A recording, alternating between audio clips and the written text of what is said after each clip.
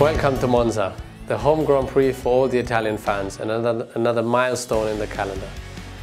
Lesmo 1, I think, is one of the nicest corners all season. It's slightly banked, so you can really push and be aggressive. Quite difficult to see, so it's a bit of a blind apex because the guardrail sits quite close to the apex curb, but it's really fast. It's 4th or 5th gear, and if you get it right, it gives you a really, really good feeling. Ascari, one of the most challenging parts of the track, very difficult. You can brake very late, it's tempting, but you need to make sure you get the right line, not just for the first part, but also for the following parts afterwards, and make sure you carry the speed onto the straight. Parabolica is a very fast corner, really enjoyable. It's in 4th or 5th gear, depending how much you dare to push. Very high grip, so you can really be aggressive.